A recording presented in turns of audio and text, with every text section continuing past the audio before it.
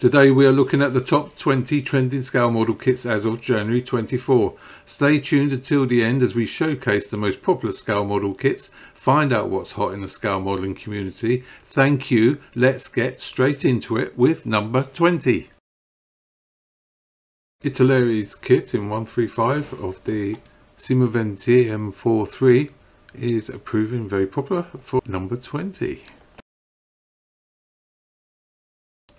19 is Edwards Freedom Tiger F5E in 148, coming with 9 marking options and some new parts. It is a mould from AFV Club, which was first toured in 2010.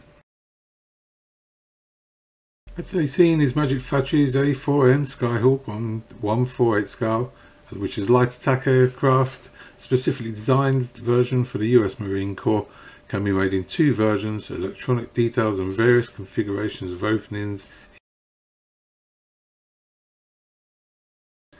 In 148 at number 17 is ICM's UH-60A Black Hawk US military transport helicopter. 16 is the RNLI Shannon class lifeboat in 172 by Airfix, a starter set. Each Shannon class lifeboat costs around 2.5 million to build, but you'll be able to make one for a fraction of that price, and safe in the knowledge that 90 pence of every sale is going to support the RNLI. Number 15. 172 enthusiasts are eagerly looking forward to the release of ICM Sikorsky CH-54A Sky Crane. However, it isn't due to be released for another year yet. Number 14 is the Leopard 2A7V rifle model kit. And if you know rifle models, then you know attention to detail and high part kits are within their remit. Those of you waiting for this kit, did you know there is already an upgrade set for the model, taking the detail level up to even higher levels? And a small gift for pre-sales. Coming in at number 13, we have the Airfix Westland Sea King in 148. And what a model this is. It comes in 4 schemes. It was released last year. It has extremely high detail and looks absolutely beautiful. If you've made this, please let me know in the comments what it was like. And while you're there, you could click on the like button and subscribe. You know, it only takes 1 click. It'd be really appreciated. Thank you. At 12 in 172 is Edwards BF109G5 and BF109G6 Gustav Part 1 limited edition dual combo. And I have found some fantastic pictures of these models, and the kits and the attention to detail will of course be excellent, and the fit just as good. Edward kits are always fun to build, coming with 2 planes to make, 2 sets of optional PE parts, 2 sets of canopy and wheel masts, and 13 different schemes. In my opinion, this is exactly how manufacturers should be presenting their kits to us. This is the reason, of course, why Edward is one of the world's best manufacturers.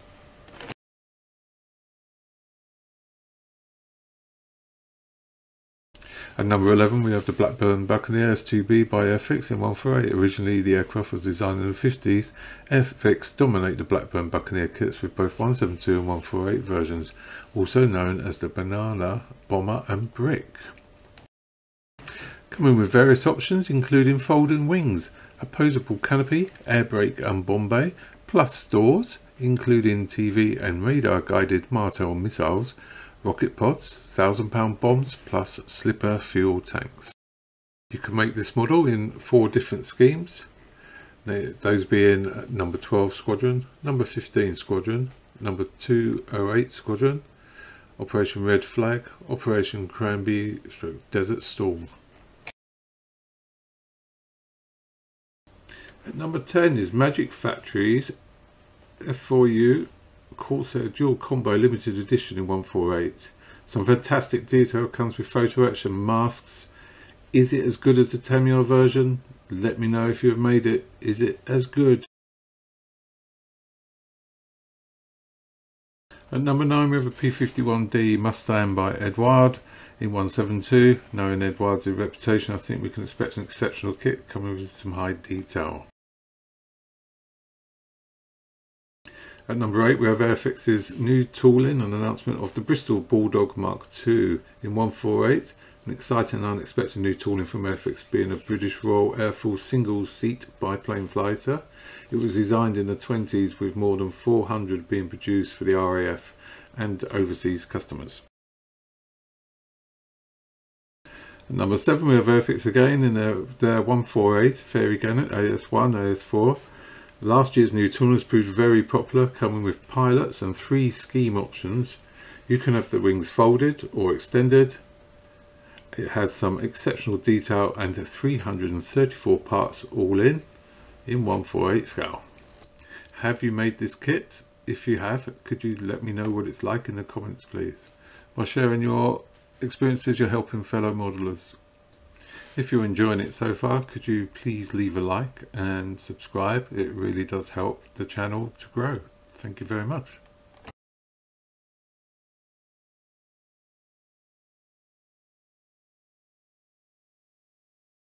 At number 6 is the highly anticipated ICM's Mk.ll Black Hawk US Special Forces helicopter, eagerly anticipated in 148. At number 5 we have the Messerschmitt BF-109K4 by Kotare in 132. Kotare, developed by former Wings personnel, have already made a big impact on the scale model world with their debut Spitfires. Attention to detail, historical accuracy, fantastic toolings and plastic are sure to place this model at the top of a lot of people's want list. Number 4, of course, we have the Lockheed Martin F-35B Lightning II by Tamiya in 148. It's a fantastic kit, as so many of you know, and with so many options, it's no wonder why. If you have made this kit, please share your thoughts in the comments. Is it the best kit ever? If you are wondering what all the hype is about, then just look at the attention to detail and the options that you are presented with. Whilst being on the more expensive side of model kits, the engineering behind all this is incredible. If you like this sort of content, please keep an eye out for my more regular channel, which is called Beyond the Sprue, which deals with new toolings that are coming out each week. This is about top trending kits. So we're into the top 3, and what was a surprise for me, at number 3 we've got the Airfix Boeing Chinook HC1 in 172. It's a highly anticipated model with many model makers. Fingers crossed they get this right, as we desperately need a 172 Chinook that is accurate and goes together well.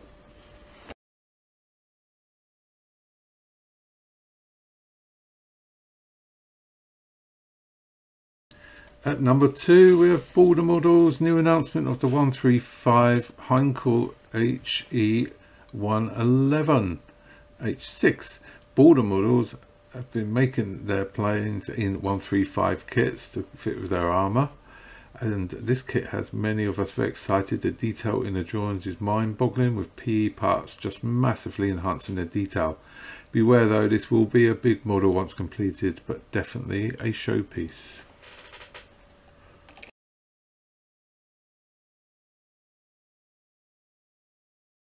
Number 1, we have the new tooling from Airfix, the Consolidated B24H Liberator, a firm favourite of mine, hopefully of yours. As I said, a new tooling in 172, and has some promising pictures of some good detail. Airfix have shown us in recent years that they can produce accurate, high quality detail models. My wish is they would just give us some masks and optional PE parts as other manufacturers do. That would make them extremely good. Thanks for watching. As always, please like and subscribe. Hope to see you next month.